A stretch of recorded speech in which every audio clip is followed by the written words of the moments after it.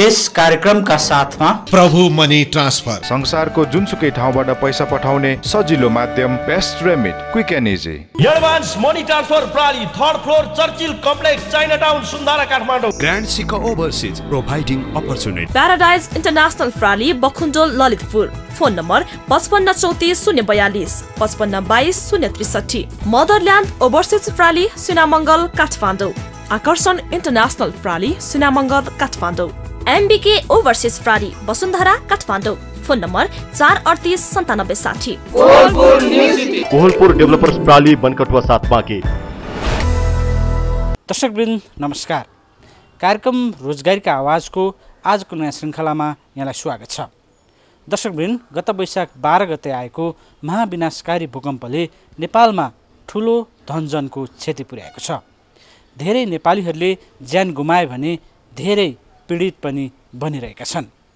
तर पीडित भएका नेपालीहरूको मनमा मलम लगाउनका लागि स्वदेश र विदेशबाट ठुलो सहयोग प्राप्त भइरहेको छ, जसमध्ये गैर आवासीय नेपाली सङ्घले सक्रियतापूर्वक सहयोग गरिरहेको छ। एनआरएनले आफ्ना सदस्यहरूलाई भूकम्प प्रभावित जिल्लामा पठाएर प्रत्यक्ष रूपमा राहत वितरण गरी फर्किसकेको छ। पहिलो चरणमा राहत वितरण गरेर फर्किसकेको गैर आवासीय नेपाली सङ्घका पदाधिकारीहरूको भनाई र उहाँहरूको भोगाई आजको कार्यक्रममा समावेश गर्नेछौँ। यहाँलाई हार्दिक स्वागत छ। सबभन्दा पहिला म लमजुङ जिल्ला संयोजक भएर काम गर्नुभयो जयप्रकाश गुरुङ। उहाँ जाँदाखेरि तपाईँले आफ्नो राहत कसरी वितरण गर्नुभयो र त्यहाँ कस्ता समस्याहरू देखियो?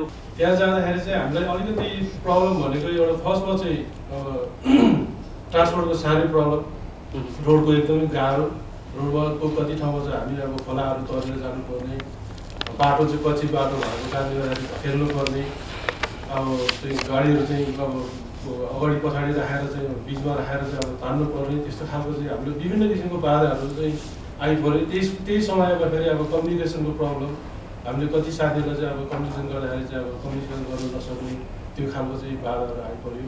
प्लस हामीलाई के समस्या आइपऱ्यो त्यसमा भन्दाखेरि चाहिँ तपाईँको अब कम्युनिकेसन नभएको कारणले गर्दाखेरि त्यहाँ चाहिँ अरू त्यो लोकल व्यक्तिहरू जुन हामीले चाहिँ कन्ट्याक्ट गरेको थियौँ उहाँहरूलाई चाहिँ सम्पर्क राख्नु नसकेको अवस्थामा हामीले त्यो जुन गाडीहरू फस्दा जुन अब कुन ठाउँमा पुग्ने हो त्यो चाहिँ अब ठाउँहरू थाहा नहुँदा चाहिँ अलिकति प्रब्लम त्यतिखेर भयो।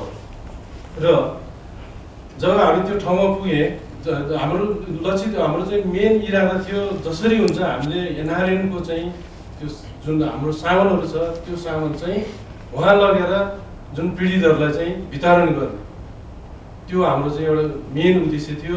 जसरी भए पनि हामी हाम्रो एम चाहिँ पुरा गर्नुपर्ने कारणले गर्दाखेरि हामीले त्यो सब त्यो छेउडै गाविसमा चाहिँ दुःख सुख हामीले चाहिँ ठाउँ ठाउँमा पुर्याएर गाविसमा चाहिँ सचिवहरूलाई चाहिँ ह्यान्डओभर गराएर त्यहाँको चाहिँ पुलिसहरू भयो, अब त्यहाँको गण्यमान्य व्यक्तिहरूलाई चाहिँ सबैलाई एक ठाउँमा मज गराएर राखेर हामीले चाहिँ सामानहरू चाहिँ हस्तान्तरण गर्ने हामीले मौका पायौँ।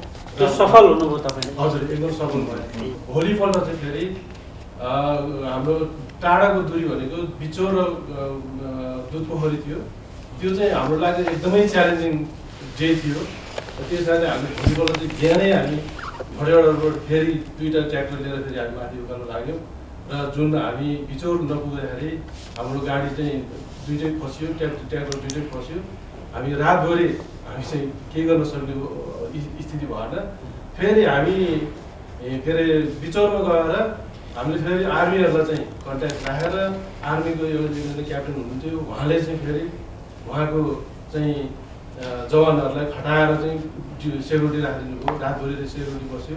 अनि भोलिपल्ट 11 बजे मात्रै हामीले त्यो गाडी चाहिँ निकाल्न सफल भयो र त्यसरी नै हामी निरन्तर बिचौरमा लगेर बिचौर गाविसमा फेरि सेम बिचौरमा चाहिँ अब त्यो सचिवलाई भेटेर त्यो सामानहरू फेरि त्यहीँ हामीले हस्तान्तरण गऱ्यौँ। त्यस्तै किसिम फेरि हामीले दुधपोखरी लाग्यो, अझै हाम्रो कठिन अवस्था थियो र त्यसमा पनि हामीले फेरि त्यही आर्मीकै जवानहरूलाई हामीले चाहिँ अब फेरि सहयोग माग्यौँ र उहाँहरूले फेरि हामीले गाडी धकालिदिने यताउता गरेर चाहिँ जे होस् हामीलाई दुधपोखरी पुर्याउने चाहिँ उहाँहरूले धेरै सहयोग गर्नुभयो र त्यहाँको जुन लोकल बासिन्दाहरूले पनि हामीलाई एकदमै सहयोग गर्नुभयो। नेडी पिपुललाई हो उनीहरूलाई राहत पुर्याउन सफल हुनुभयो। हजुर हजुर, हामीले एकदमै त्यो चाहिँ अब हामीले जुन हामीले सोचेको थियौँ त्यो सोचेको भन्दा मलाई चाहिँ बढी चाहिँ उपलब्ध भयो भन्ने चाहिँ मलाई चाहिँ 100% स्योर छ। त्यसै गरी हामीसँग सोलुखुम्बु जिल्ला संयोजक एसी शेर्पा हुनुहुन्छ। सोलुखुम्बुमा कस्तो क्षति पुगेको थियो र हामीले कसरी राहत त्यहाँ पुर्याउन सक्यौँ? हामीले उहाँले भने जस्तै सबै निडी पिपुललाई राहत दिन सक्यौँ त्यहाँ? सोलुखुम्बुमा हामीले सेकेन्ड लटको 7.3 म्याग्निट्युडकोले गर्दाखेरि पहिला लटको 7.8 म्याग्निट्युडको ड्यामेजले धेरै हाउसहरू घरहरू चाहिँ क्र्याक भएको थियो। त्यो घरहरू क्र्याक हुँदाखेरि सेकेन्ड म्याग्निट्युड 7.3ले गर्दाखेरि धेरै घरहरू भत्कियो र गर्दाखेरि हामीले त्यहाँ चाहिँ जम्मा सोलुखुम्बुवासीले मैले बुझ्दाखेरि जम्मा 300वटा मात्र ट्याङ्क पुगेको छ। गर्दाखेरि 34वटा गाविसमा चाहिँ हामीले एनआरएमबाट 1050वटा ट्याङ्क वितरण गऱ्यौँ।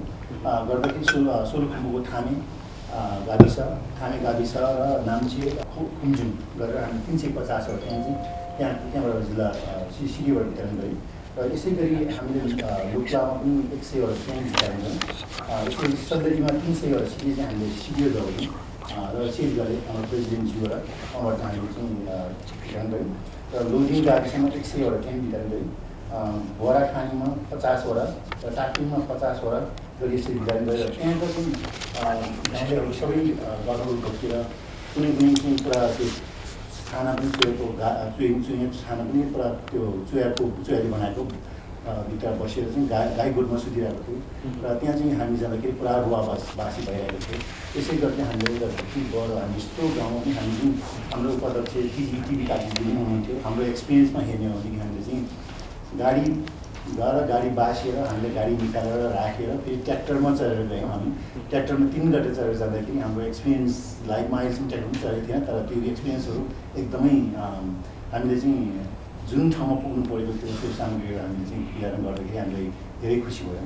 अनि हाम्रो मेन प्रायोरिटी अब त्यहाँ के भने बालबच्चाहरूलाई पढ्ने स्कुलको 3-4वटा बिल्डिङ गइसक्यो एउटा स्कुलबाट गर्दाखेरि त्यो 3-4वटा बिल्डिङहरू चाहिँ कसरी बनाएर चाहिँ त्यसलाई त्यो बच्चाहरूले चाहिँ पढ्ने मौका पाओस् भन्ने हाम्रो त्यो ठुलो उद्देश्य छ।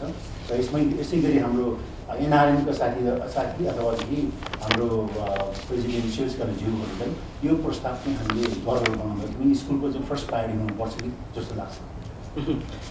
त्यसै गरी अरू सबैभन्दा बढी क्षति पुगेको दोलखा जिल्ला त्यहाँ राहत वितरण गरेर फर्किसक्नु भएको छ हाम्रो फणिन्द्र पन्त। दोलखामा चाहिँ एनआरएनले कहाँ राहत वितरण गर्यो, कसरी त्यहाँका पीडितहरूलाई पुर्याउन सक्यो? किनभने त्यहाँ त सबभन्दा क्षति पुगेको अवस्था छ अहिले। राहत दिनको लागि हामीलाई एउटा गाविसमा पुगेको छैन भनेर जुन जिल्लाबाट कोअर्डिनेसन भयो एनआरएनलाई, त्यसपछि त्यो जिल्लामा हामी जसले कसैले दिएको छैन त्यहाँ जानुपर्छ भनेर हामी जाँदै थियौँ। जाँदै गर्दा त्यो दिन बाटोमा पानी पनि परेको र त्यो गाविस पनि गाडीबाट बाटो त खनिएको ग्रामीण सडक तर असाध्यै अप्ठ्यारो बाटो। हामी जाँदै गर्दा फेरि बाटोमा नै त्यो दोस्रो पटकको भुइँचालो आयो होइन। अनि त्यहाँ चाहिँ हामीले प्रत्यक्ष के देख्यौँ भने पहिलो पटक भूकम्पले त्यति धेरै असर नगरेका घरहरू जो कमजोर अवस्थामा थिए ती सबै दोस्रो पटकको भूकम्पमा भत्किएको देखियो।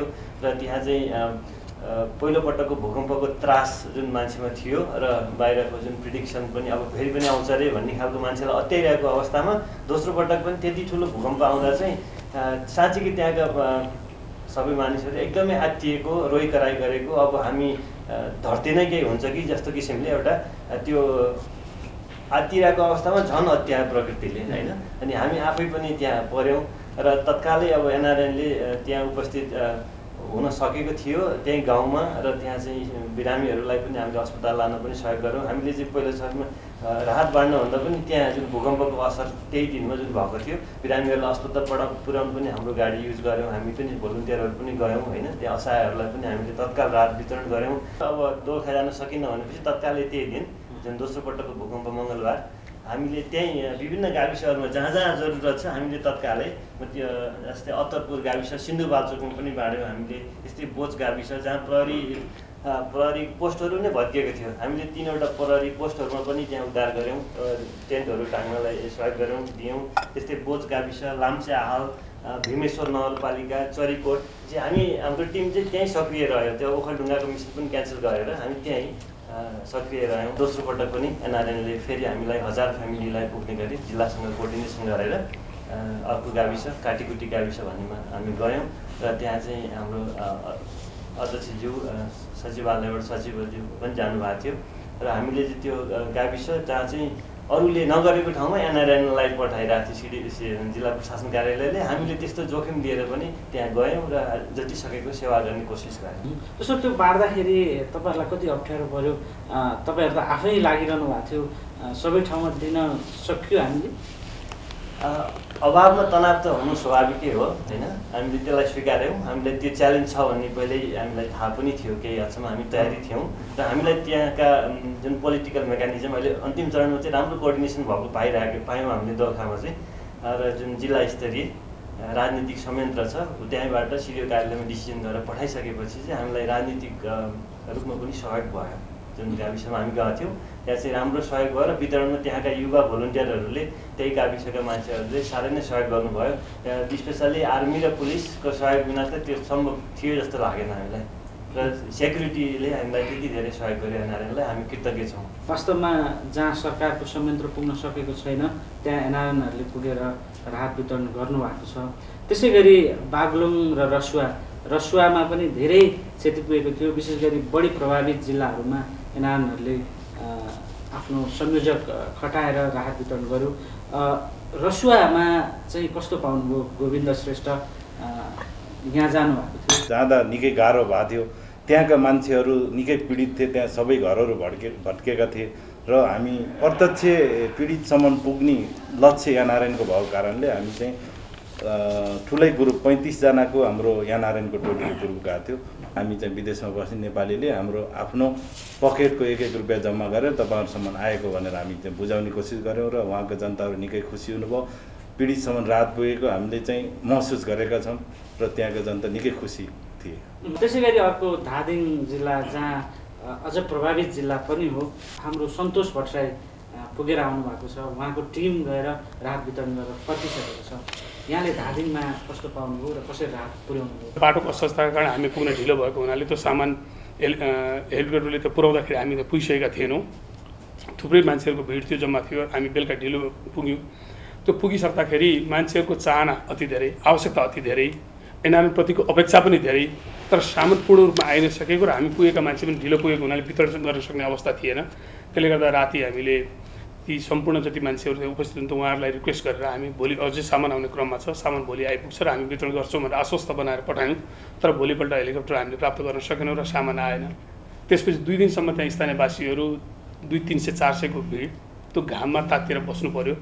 त्यो आफैमा एकातिर पीडादायी थियो भने अर्कोतिर त्यसले आक्रोश पनि जन्माइराखेको थियो, किनभने उहाँहरू आफै क्षतविक्षत हुनुहुन्छ। राहतको आवश्यकता छ, राहत लिन आउनुभएको छ तर प्राप्त गर्नुभएको छैन। अनि धेरैलाई के त एनआरएन फोटो खिच्न मात्रै पो आएको हो कि आयो फोटो खिचेर जाने हो, हामीले बाणी भन्ने पो हो कि भन्ने खालको एकातिर उहाँहरूसँग मन पनि खेलिरहेको थियो। अनि त्यो अवस्थामा हाम्रो जुन मेडिकल टिम थियो त्यसले 431 जनाको ट्रिटमेन्ट गरेर हामीले के गर्यौँ भने हाम्रो राहत आउने क्रममा छ, यातायातको असुविधाको कारणले हामीले समयमा उपलब्ध गराउन सकेनौँ।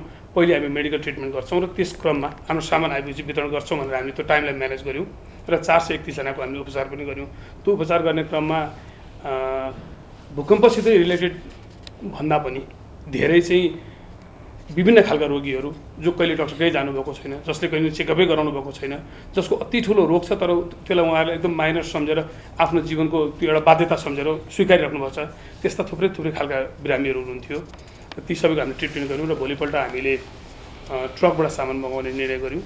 त्यो ट्रकबाट सामान मगाउने क्रममा पनि हाम्रो रामे साहबको साथीहरू हुनुहुन्छ, उहाँहरूले धादिङसम्म पुऱ्याइदिनु भयो। त्यहाँबाट हामी अर्को गाडी खोज्यौँ अनि हाम्रो युकेको विजन भट्टजी लगायत साथीहरूले त्यो माथि बसेरसम्म ल्याउने काम गरिदिनु भयो। अनि कुनै गाडी चाहिँ त्यो बाटोमा हिँड्ने, कुनै गाडी चाहिँ हिँड्न नसक्ने, अति नै दुर्गम, अति नै त्यो दलदल, अति नै भिड, अप्ठ्यारो बाटो भएको हुनाले हामीले त्यो धादिङको बसेरीमा सम्पूर्ण सामान एकै ठाउँमा वितरण गर्न नसक्ने अवस्था भएको हुनाले 2 ठाउँमा वितरण गर्ने निर्णय गऱ्यौँ र दोस्रो ठाउँमा जानका लागि हामीले त्यो सामान खच्चड र मान्छेलाई बोकाएर लैजानु पर्यो। कति परिवारलाई तपाईँहरूले हामीले 1046 घरलाई 1046 घरलाई हामीले टेन्ट वितरण गऱ्यौँ। त्यस्तै 1094 ब्ल्याङ्केट, 200 बोरा चामल 500 कार्टुन चाउचाउ त्यति हामीले वितरण गऱ्यौँ र तल्लो भेगमा बाँड्दाखेरि अन्तिममा 16वटा टेन्ट र 94वटा ब्ल्याङ्केट पुगेको थिएन। त्यो उहाँहरूलाई म पठाइदिन्छु भनेर कमिटमेन्ट गरेको थिएँ। उहाँहरूले त्यसलाई स्वीकार्नुभयो र शान्तिपूर्ण वातावरणमा हामीले वितरण गऱ्यौँ र पछि त्यो सामान हामीले पुनः लगेर त्यहाँ दियौँ पनि। र समग्रमा भन्नुपर्दा कठिनाइहरू थिए। हामी 3 दिनको लागि भनेर गएको मान्छे 7 दिन बस्यौँ। भोलिन्टियरहरूले पनि सहयोग गर्नुभयो, स्वयंसेवकले पनि सहयोग गर्नुभयो। तर 7 दिन बसे पनि त्यो विकटतामा जुन खालको उहाँहरूको सद्भाव पायौँ, जुन खालको सहयोग पायौँ, जुन खालको उहाँहरूले हामीलाई एउटा विश्वास गर्नुभयो, त्यसले गर्दा हामीलाई के लाग्यो भने हामीले राहत त बाँड्यौँ तर हामी पनि मोटिभेटेड राहतै लिएर आयौँ कि जस्तो हामीलाई फिल भयो। सिन्धुपाल्चोक सबैभन्दा बढी क्षति दिएको जिल्ला, त्यहाँको नेतृत्व श्याम तामाङले गर्नुभएको थियो। त्यहाँले कस्तो अनुभव त्यहाँ र कसरी सफल भयो? त्यहाँको वातावरणहरू त कस्तो लाग्यो भने सबैजना मान्छेहरू नयाँ भर्खर भुइँचालो गएको कारणले गर्दाखेरि टेन्ट छैन, सबैजना बाहिरतिर बसिरहेको, राहतलाई पर्खिरहेको। तर राति हामीलाई एउटा च्यालेन्जिङ भयो कि यो सामान त गाडीमा ल्यायो भने गाडीबाटै लुट्ला कि भन्ने। र त्यस कारणले हाम्रो भलिन्टियर साथीहरू डक्टर थियो, मेडिकलको अब नर्सहरू थियो, सबैजनाले राति 12 बजीदेखि अनलोड गरेको बिहान 4 बजीसम्म सबैजनाले दुःख गर्नुभयो। र बिहान 4 बजी हामीले सामानलाई सुरक्षित भित्र राखिसकेपछि त्यसपछि बिहान 6 बजीदेखि हामीले मेडिकल गेम सुरु गऱ्यौँ। र त्यति बेलाको स्थिति हेर्दाखेरि यति दर्दनीय थियो कि मतलब मान्छेहरूसँग लुगा राम्रोसित थिएन, मेडिकलको प्रब्लम्स थियो, खाना थिएन, सबैजनालाई राहतको आवश्यकता थियो र हामीलाई एउटा च्यालेन्जिङ थियो। र त्यही क्षणमा जुन हामीलाई डिडिआरसीबाट स्पेसली मिलिट्रीले हामीलाई धेरै सहयोग गर्नुभयो र पुलिस, आर्म फोर्स उहाँहरूले सेक्युरिटी कन्सर्न हेर्नुभयो र त्यसपछि हामीले आफ्नो काम गर्ने वातावरण सृजना भएपछि र स्पेसली थ्याङ्क्स त्यति बेला त्यहाँको गाविस सचिवहरूलाई, कसैको अब बाउ मरिरहेको थियो तर उहाँहरूले चाहिँ क्रियामा नबसेर जनताको सेवाको लागि अगाडि आएर हामीसँग मिटिङ गरेर यो कसरी राहत दिलाउने भन्नेमा काम गरिरहेको। त्यसपछि हाम्रो मेडिकल टिम्सले त्यति बेलाको प्राथमिकता राहत वितरणसँग मेडिकल पनि इम्पोर्टेन्ट थियो र हामीले एउटा बेस क्याम्प राखेको चनौटेमा। त्यहाँबाट हामीले 6वटा गाविस जहाँ हाम्रो डाक्टर नवजीवनको टिम थियो, एनएमसीको डाक्टर वर्ष, मेदान्तको डाक्टर नाम, हाम्रो अरू अस्ट्रेलियाको टिम थियो जो टाढोबाट आएको थियो, उहाँहरू यति हिम्मत साहस गरेर मोबाइल युनिट 4-4 घन्टा 5-5 घन्टा हिँडेर 150 जनालाई 100 जनालाई गाउँ गाउँ पुगेर सेवा गरेर आउँदाखेरि ओभरअल मिलम्चीको चनौटेको बसाइमा चाहिँ हामीले 800 जति पेसेन्टलाई चाहिँ हामीले हेरेछ त्यति बेला। र 2-3वटा त एकदमै ठुलो सर्जरी टाइपकै थियो, अब टाउको चिरेको थियो। अब जनरल पछि लास्टमा चाहिँ हाम्रो 4 दिनको क्याम्पमा चाहिँ जनरल पेसेन्टहरूको क्राउड आयो र भुइँ अर्थक्वेक आएन। र त्यति बेला हामीले करिब इचोक, महाङ्काल, हेलम्बु, कियोल, पाल्चोक र दुबचोर गरेर त्यो राहत हामीले त्यहाँ डिस्ट्रिब्युसन गऱ्यौँ। र त्यो डिस्ट्रिब्युसन गरिसकेपछि हामीले एउटा एक्सपिरियन्स पनि पायौँ र स्पेसली थ्याङ्क्स शेष दाई त्यहाँ आइदिनु भयो, भवन भट्टजी आउनुभयो, अनि गोविन्दजीहरू सबै आएको थियो। त्यो डिस्ट्रिब्युसन गरेर हामी त्यहाँबाट मिलिट्रीसँग कोअर्डिनेसन गरेर हामी फर्क्यौँ। र सेकेन्ड फेजमा फेरि मिलिट्री टिम लिएर हामीलाई डिडिआरसीले रेकमेन्ड गरेको थियो बोथाङ। बोथाङ भनेको यति दुर्गम हो, यो सिन्धुपाल्चोकको 3 नम्बर क्षेत्रको लास्ट पोइन्ट। त्यहाँ हाम्रो जाने प्लान लिएर हामी मेडिकल टिम लिएर जाँदै थियो। दुर्भाग्यवश नाङ्ले बारीमा पुग्दाखेरि भुइँचालो आइदियो र त्यहीँ नै हामीले इमर्जेन्सी मेडिकल क्याम्प सेटअप गरेर त्यहीँ हाम्रो अस्ट्रेलियाको डक्टर या नेपालको डक्टर जो भलिन्टियर थियो त्यति बेला नै हामीले 5-6 जनालाई त्यहीँ ट्रमा ट्रिटमेन्ट गऱ्यौँ। र हाम्रो त्यति बेला उपाध्यक्षज्यूलाई पनि म थ्याङ्क यू भन्छु, उहाँसँग गाडीमा माइक थियो, माइक लिएर त्यति बेला हामीले एवेरनेस गरिरहेको थियौँ। तर टिभीजीले एउटा माइकमा भनेको थियो साथीहरू आफूलाई केयर गर्नु, भुइँचालो आइरहेछ भन्दाखेरि ठ्याक्क उहाँले माइकिङ मात्रै गरेको थियो। 3 जनाले घर बनाइरहेको थियो, ठ्याक्क बाहिर निस्किँदाखेरि घरै कलेप्स भयो भन्दाखेरि एउटा माइकले पनि त्यति बेला सेफ्टी कन्सर्नमा 3-4 जनालाई बचायो। त्यसपछि हामी चनौटे गएर बस्यौँ। तर बोथाङलाई हामीले त्यहाँ पुग्नु सकेन किनभने बाटो सेकेन्ड अर्थक्वेकले बाटो सबै बन्द गरिसकेको थियो। त्यसपछि हामी फेरि काठमाडौँ फिर्ता आयौँ र अस्ति फेरि हामी बोथाङको लागि हिट गर्दाखेरि अब म पनि बोथाङ पुगेको थिएन, त्यहाँ समन्वय गरिरहेको थिएँ डिडिआरसी क्याम्पसँग, मिलिट्री सबैसँग। र मिलम्ची पुलदेखि अर्को 5 घन्टा रहेछ त्यो बाटो र एउटा च्यालेन्जिङ पहिरो आइरहेको ठाउँ धँसिरहेको गाडी बाटो नै। र हेर्दाखेरि यस्तो लाग्यो कि कुन चाहिँ ठाउँमा पुगेछ, यो त सिरिया जस्तो लाग्यो मलाई चाहिँ। अब म पुगेको छैन तर भिडियो हेर्दाखेरि 99% त्यहाँको घरहरू चाहिँ क्षतिग्रस्त रहेछ। अब जो 1% बचेको छ त्यो पनि चर्केर गइसकेको रहेछ। फर्केर आउँदाखेरि करिब राति 11 बजीसम्म 3 घन्टा त्यहाँको स्थानीयले सभासदहरूलाई अवरोध गर्दाखेरि हामी पनि त्यसमा फसिरहेँ। र राम्रो कुरा के भयो भने स्थानीयले हामीले सहयोग गरेको कारणले गर्दा एउटा क्याम्पमा बोलाएर एउटा दाइ थियो, तपाईँहरू भलिन्टियर रहेछ, भोक लागेको होला, राति 11 बज्यो, खाना खानुहोस् न। र आफूलाई यति दुःख या त्यति पीडाको बेला पनि मेरो त आँसु झारे कि मुखको त्यो खाना निहालेर उनीहरूले पर्साएको चिज हामी 3 जनालाई सर्भ गरिदियो त्यहाँ। उनीहरू आफै पीडित थिए। आफै पीडित थियो र एनआरएनलाई यति माया गरे त्यति बेला। शिशिरजीलाई सोध्न चाहन्छु, यहाँले के पाउनुभयो गोर्खामा र राहत वितरण कसरी सफल भयो? गोर्खामा करिब धेरै क्षतिको हामीले आकलन गरेका थियौँ, तर मानवीय क्षति चाहिँ अरू जिल्लाको तुलनामा गोर्खामा 400 प्लस भए तापनि त्यहाँको घरहरू सबै 90% घरहरू नै गोर्खा होल जिल्ला 60वटा गाविस र नगरपालिका चाहिँ ती ठाउँ छन्, ती सबैमा चाहिँ प्रभाव धेरै नै परेको थियो। त्यसकारण गोर्खालाई हामीले एनआरएनले पनि यदि ठुलो जिल्ला भएको कारणले गर्दाखेरि गोपालजी र मेरो संयोजकमा हामीले 2 चरणमा 2टा टिम लिएर गएका थियौँ र मैले चाहिँ गोर्खाको उत्तरी क्षेत्र जुन चाहिँ आर्खेत बेस गरेर जहाँसम्म चाहिँ गाडी कच्ची गाडीले चाहिँ कच्ची बाटोमा चाहिँ त्यहाँ पुग्न सकिने ठाउँ थियो, त्यहाँ चाहिँ गरेर चाहिँ हामीले करिब 20 जना मेडिकल डक्टर र नर्सहरूको टिम र 6-8 जना चाहिँ रिलिफ टिम लिएर गएर चाहिँ हामीले त्यहाँ एउटा आर्खेत युनिट बनाएको थियौँ।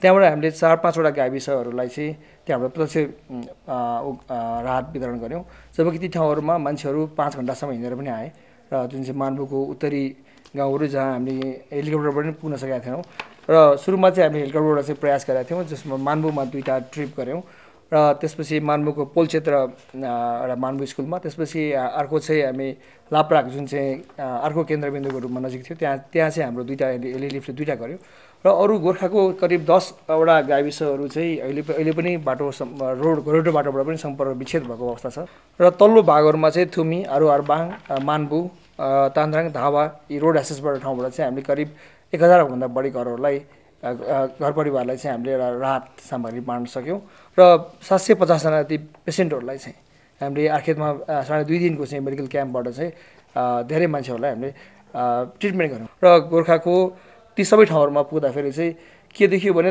तल्लो भागहरूमा चाहिँ राहत सामग्रीहरू पुगिसकेको अवस्था छ र अझै पनि माथि पाटहरूमा चाहिँ बाटोको कारणले कम्युनिकेसनको कारणले गर्दाखेरि त्यहाँ कति यकिन क्षति भएको छ र कति राहत पुग्न सकेको छैन भन्ने कुराको तथ्याङ्क यकिन जिल्लासँग पनि छैन र जिल्लाले चाहिँ एनआरएनलाई ट्रस्ट गरेर हामी जान नसकेका ठाउँमा जति रिमोट ठाउँहरू ती ठाउँमा जानुहोस् भनेर भन्नुभएको थियो, तर ती जुन ठाउँमा उहाँले पठाउनु भयो त्यो ठाउँमा चाहिँ हामीले राहत चाहिँ वितरण गरेर आएका छौँ र एउटा मान्छेहरूमा आशा पलाएको छ एनआरएनले चाहिँ धेरै गरेको छ भनेर। तर गोर्खाको उत्तरी क्षेत्रहरूमा चाहिँ टेन्टहरू चाहिँ अरू अर्गनाइजेसनहरूले बाँडेको भएर हामीले चाहिँ टेन्टहरूलाई बढी फोकस नगरिकन चामल, खाद्यान्न र अरू विषयहरूमा चाहिँ हामीले फोकस गऱ्यौँ, जसमा हामीसँग कम्बल थियो, चामल थियो, चाउचाउहरू थियो, चिउरा थियो।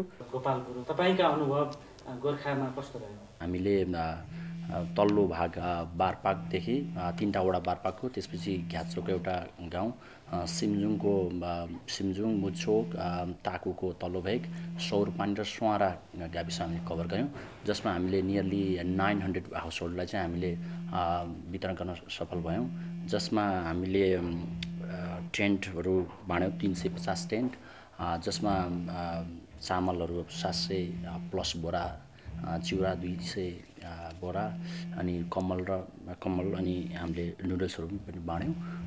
त्यसमा हामी पुग्दाखेरिमा लगभग 1 हप्ता भइसकेको अवस्था थियो। त्यसमा खानेकुराहरूको चाहिँ हाकार मचिरहेको अवस्था थियो, त्यहाँ नपुगेको अवस्था जुन राहत। तर मेडिकल साइडमा हेर्ने भने चाहिँ सिरियस मेडिकल चाहिँ हेलीले लिफ्ट गरिसकेको थियो भने अरू मेडिकल हामीले दोस्रो दिन मात्रै पुग्दा पनि त्यहाँ धेरै चाहिँ भूकम्पबाट भन्दा नर्मल चेकअप गर्नेहरू बढी थिए। अनि तर त्यही बस्दा हाम्रो पछिल्लो चरणमा चाहिँ पानीहरू दूषित हुने सुरुवात भएको कारणबाट हामीले 1-2 जना चाहिँ झाडा पखालाको सुरुवात भएर त्यो ट्रिट पनि गर्ने मौकाहरू पायौँ। हामीसँग एनआरएनका कोषाध्यक्ष बद्री हुनुहुन्छ, यहाँले पनि सुन्नुभयो, यहाँले भोग्नु पनि भयो, आफै पनि जानुभयो नुवाकोट। वास्तवमा एनआरएनको यो टिमले यसरी राहत वितरण गरेर पहिलो चरणको प्रत्यक्ष पीडितहरूलाई नै दिएर फर्किसक्नु भएको छ। यहाँले यो अनुभव कसरी सेयर गर्नुहुन्छ? म नुवाकोटको टिममा आफै गएको थिएँ। मेरो टिममा चाहिँ म लगायत पूर्व अध्यक्ष जीवा लामिछानेज्यू, डाक्टर रामकुमार कार्की, अनि चीनको हाम्रो श्यामहरी सेडाई, सपिला राज भण्डारी, अस्ट्रेलियाको नरेश थापा, अनि अरू 2-3 जना साथीहरू, हाम्रो भाइस प्रेसिडेन्ट टिबी कार्की र अरू धेरै साथीहरू हाम्रो टिममा थियौँ। र त्यहाँ पनि हामीले सोचे जस्तो सजिलो भएन। हुन त हामी असाध्यै एक्सपिरियन्स, एनआरएनको पूर्व अध्यक्ष, एनआरएनको भाइस प्रेसिडेन्ट, म आफै जाँदा पनि त्यहाँ हामीले सोचे जस्तो सजिलो भएन। फर्स्ट अफ अल त बाटोमै पनि अलिकति भयावह स्थिति थियो। त्यहाँ बाटोमा हामीलाई चाहिँ अलिकति तनावपूर्ण अवस्था भएको कारणले गर्दाखेरि तुरुन्तै दुई तर्फबाट काठमाडौँको तर्फबाट पनि नुवाकोटको तर्फबाट पनि पुलिसको सहयोगले हाम्रो त्यो तनावपूर्ण स्थितिलाई हामीले चाहिँ सेलाउन सक्यौँ, साम्य पार्न सक्यौँ। हाम्रो सामान चाहिँ सुरक्षित साथ नुवाकोट पुग्यो र नुवाकोटमा पुगेपछि हामी फेरि सिडिओको कार्यालय सम्पूर्ण भत्किएको रहेछ र त्यहाँको प्रहरी कार्यालयमा हामी सिडिओ सहित चाहिँ अब कसरी काम गर्ने भनेर छलफलको लागि बसेका थियौँ। हामी 10-15 जना साथीहरू बसेर कुरा गर्न मात्रै लागेका थियौँ। फेरि भूकम्प आयो। फेरि त्यो पुलिसको कार्यालय पनि पहिलो भूकम्पले चिराचिरा परिसकेको थियो र त्यो बेलामा पनि 5.1 रेक्टरको भूकम्प। हामी त्यहीँ हुँदाखेरि नुवाकोटलाई नै इपिसेन्टर पारेर आयो। हामी एकछिन त भागाभाग भयो।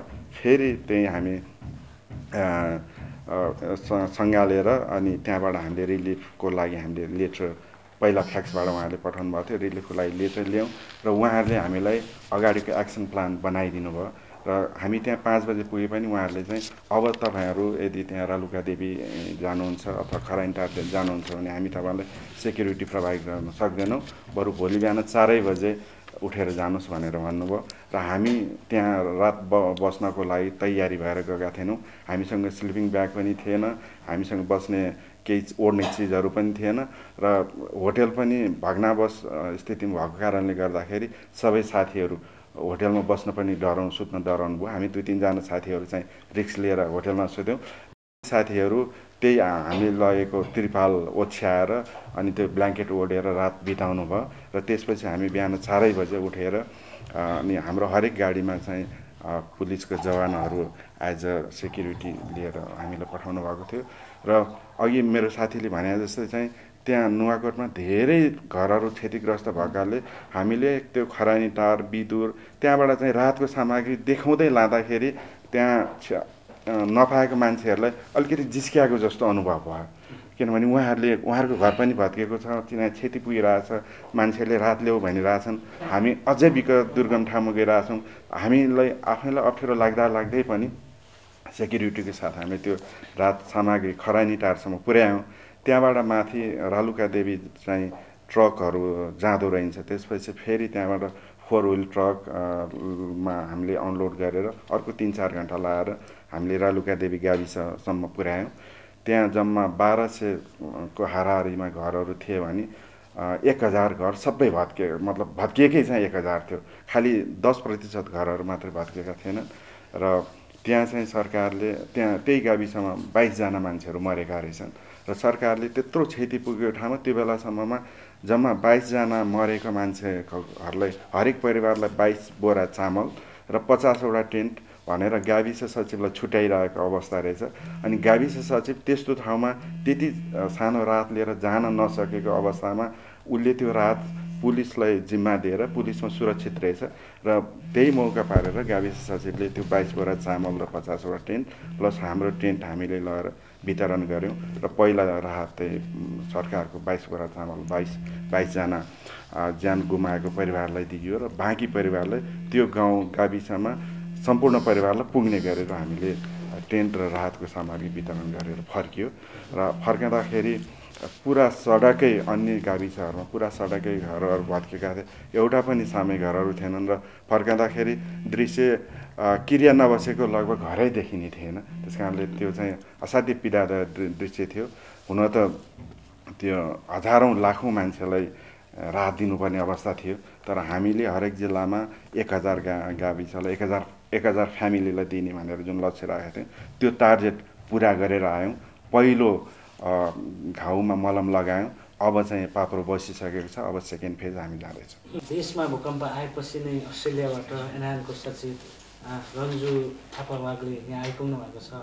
यहाँले चाहिँ कति मेडिकल उपचारहरू गर्यो, हामीले कसरी अगाडि बढ्यौँ, यहाँले कस्तो धादिङ र रसुवा अनि रामेछाप काभ्रे जिल्लाहरूको चाहिँ भोलिन्टियर प्लस मेडिकल जाँदा चाहिने त्यो चाहिँ मैले म्यानेज गरेको थिएँ।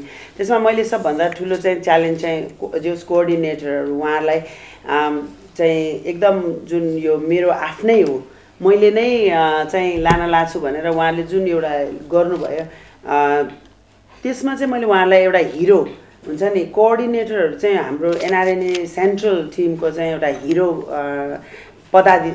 जुन पद दिएँ के यहाँ आएर त्यो लोड लिँदाखेरि मैले थाहा पाएँ कि त्यहाँबाट जुन अस्ट्रेलियाबाट गरिरहेको थिएँ त्योभन्दा पनि यहाँ आएर गर्दा चाहिँ धेरै लोड रहेछ यहाँ भन्ने चाहिँ फिल भएर हामी अलिक भोलिन्टियर कम भयो हो कि भन्ने पनि फिल भयो। अब त्यो कस्तो भयो भने बोलाउँ भोलिन्टियरलाई यहाँ नै खानाको कमी होला फेरि हाम्रै भोलिन्टियरलाई कता खुवाउने होइन नबोलाउँ हामीलाई भोलिन्टियरको कमी र कसरी म्यानेज गर्ने लोकल भोलिन्टियरहरूलाई उहाँले आफ्नो साथीहरू बोलाउने सहित चाहिँ हामीले त्यसरी गऱ्यौँ र त्यो जिल्लाहरूमा एकदम च्यालेन्जका साथ हामीलाई केही भनौँ न पोलिटिकल च्यालेन्जका साथ लोकल च्यालेन्जहरूलाई पनि डिल गरेर जुन हामीले यो अहिले भनौँ न 10,000लाई 10 करोड भने तापनि 10,000लाई हामीले विदिन 4 करोडमा आफ्नो भोलिन्टियर म्यानेजमेन्टको कस्ट एड गर्ने हो भने हाम्रो 10 करोडै हुन्छ होला होइन।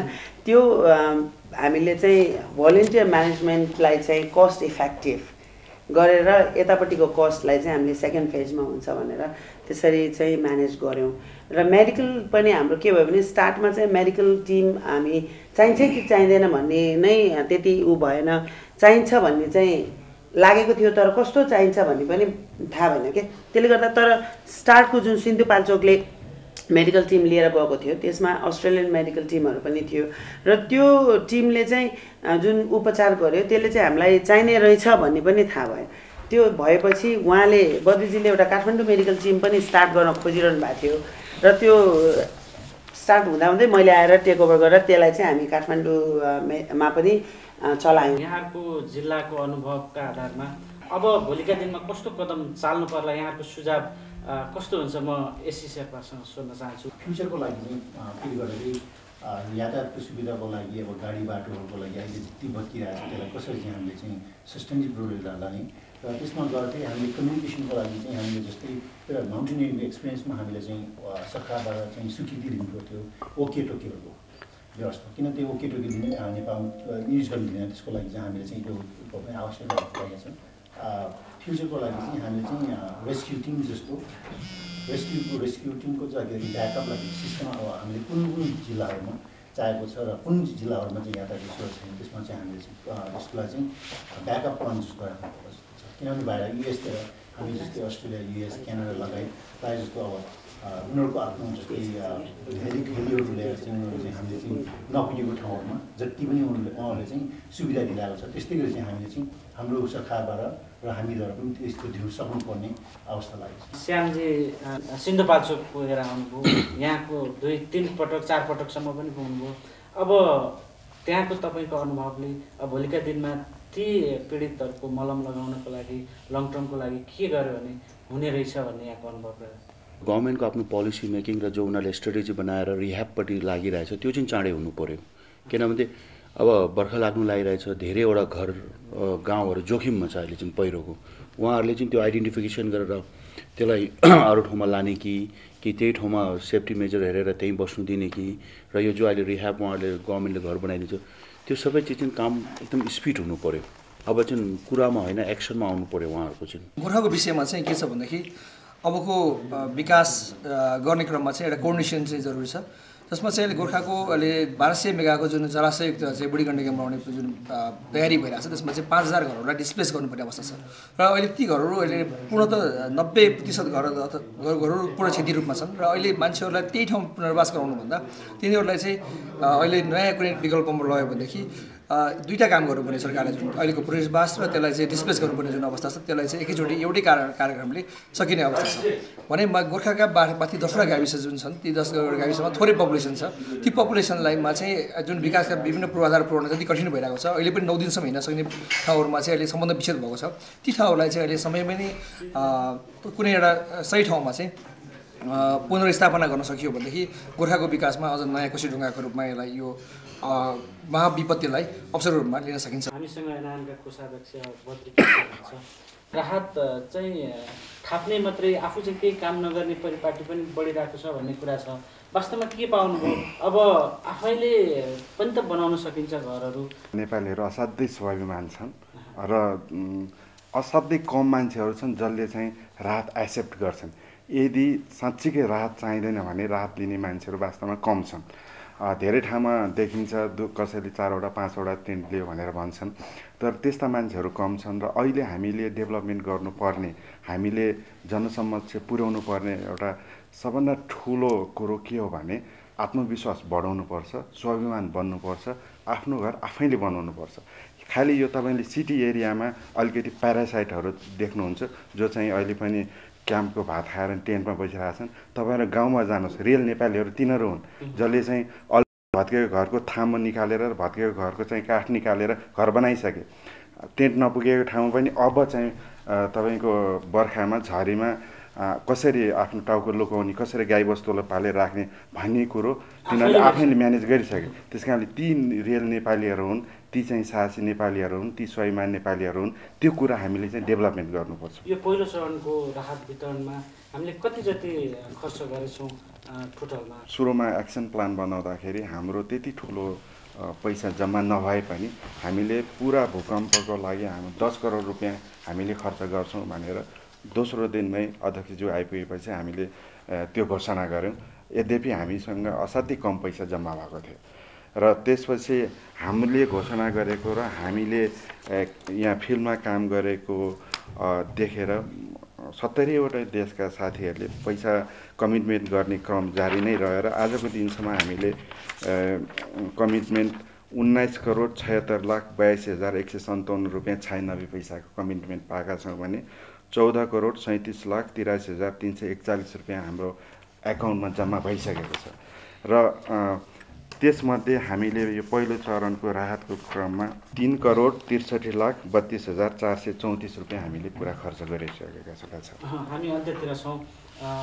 एनआइएनको सचिवज्यू रन्जु थापाज्यूलाई भन्छु, अब यो जुन एनआइएनका डिस्ट्रिक्ट कोअर्डिनेटरहरूले जुन पहिलो चरणको राहत कार्यक्रम सक्नु भएको छ, अब भोलिका दिनमा सम्पूर्ण विदेशमा रहेका एनआइएनहरूलाई कसरी अगाडि बढ्नु पर्ला र भोलि उहाँहरूको सहयोग तपाईहरुले कसरी अगाडि बढाउनुहुन्छ, के आह्वान गर्न चाहनुहुन्छ? अब फ्युचरको भोलिन्टियर मुभमेन्टमा चाहिँ हामीले भोलिन्टियर रेजिस्ट्रेसन गरेका थियौँ, जसमा अलमोस्ट 3000 भोलिन्टियर आउन रेडी थिए संसारबाट भने त्यसमा डक्टर, इन्जिनियर सबै किसिमको भोलिन्टियरहरू हुनुहुन्थ्यो भने अब हाम्रो नेक्स्ट फ्युचर प्रोजेक्टमा पनि हामीले इन्जिनियर भोलिन्टियरहरू स्पेसली र जसलाई ह्यान्डिम्यानहरू छ त्यो भोलिन्टियरहरू परिचालन गर्ने चाहिँ हामी पक्षमा छौँ र उहाँहरूलाई इमेल पठाएर उहाँको के छ नलेज, कति छ विधा, किनभने हामी त अब एनआरएनहरू त सधैँ आएर बस्न सक्ने अवस्था त छैन। महिना दिन 2 महिना 3 महिना अथवा 15 दिन जसरी हुन्छ उहाँहरूलाई हामीले त्यसरी परिचालन गरेर जति सक्दो लो कस्टमा र नेपालको लोकल भोलिन्टियर सहित हामीले गाउँकै जो व्यक्तिहरू उहाँको आफ्नो भावनालाई त्यहाँ समेटेर कसरी परिचालन गर्न सकिन्छ यो फ्युचर भोलिन्टियर भने चाहिँ हामीले त्यसरी लाने विचार छ। दर्शकवृन्द, गैर आवश्यक नेपाली सङ्घका उपाध्यक्ष टिबी कार्की पनि भूकम्प पीडितहरूलाई राहत वितरण गर्न गाउँ र जिल्ला पुगेका छन्। उनको अनुभव चाहिँ कस्तो रह्यो त? म आफै अप्रिल 2 तारिक काठमाडौँ आइपुगेको थिएँ र त्यही अप्रिल 3 तारिक बिहानदेखि नै म नुवाकोटमा म आफू पनि गएँ। हाम्रो तत्कालीन अहिलेका कोषाध्यक्षज्यूले लिड गर्नुभएको थियो, बद्री केसीजीले। हामी त्यहाँ राहत वितरण गर्दा अघि तपाईँहरूलाई बताइसक्नु भएको छ केही समस्याहरू भएका छन्। ती समस्याहरूलाई पनि निराकरण गरेर टोलीले आफ्नो काम सक्सेस गरेर फर्केको छ।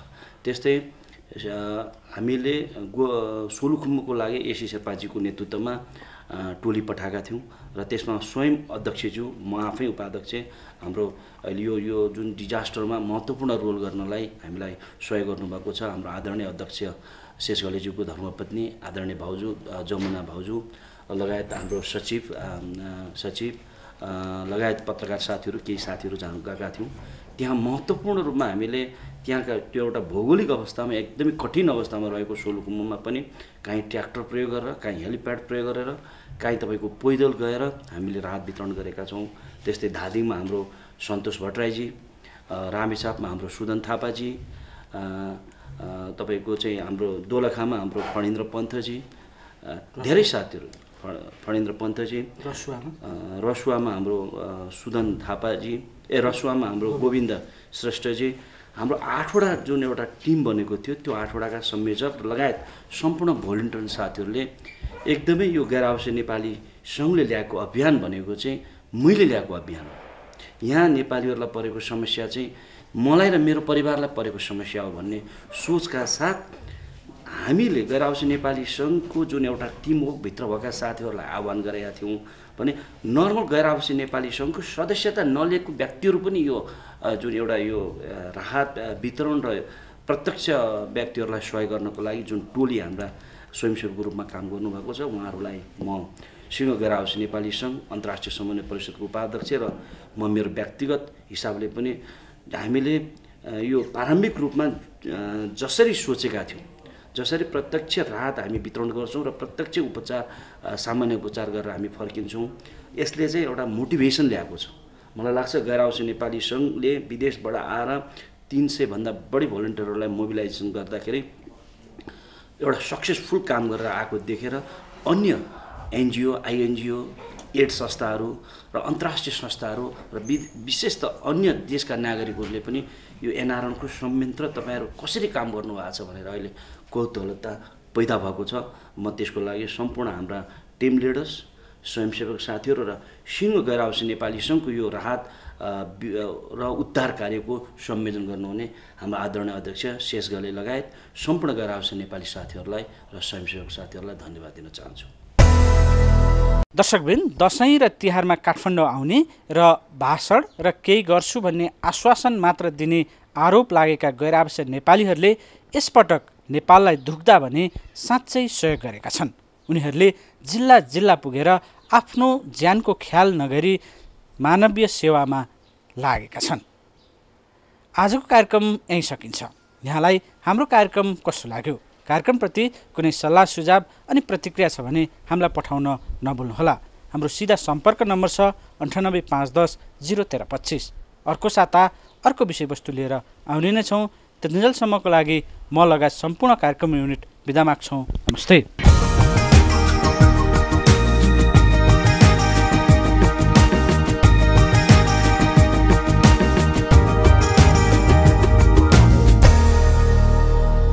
यस कार्यक्रमको साथमा प्रभु मनी ट्रान्सफर, संसारको जुनसुकै ठाउँबाट पैसा पठाउने सजिलो माध्यम, best remit, quick and easy. Advance money transfer प्रणाली 3rd floor Churchill complex चाइनाटाउन सुन्दारा Kathmandu. Grand सिका overseas providing opportunity. Paradise international प्रणाली बखुन्डोल ललितपुर।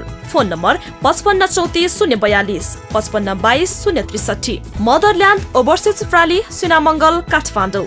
आकर्षण इन्टरनेसनल प्रणाली सुनामङ्गल काठमाडौँ। एमबीके ओभरसिज प्रणाली Vasundhara Kathmandu. Phone number 438 9760। Kohalpur developers प्रणाली बनकटुवा 7 बाँके।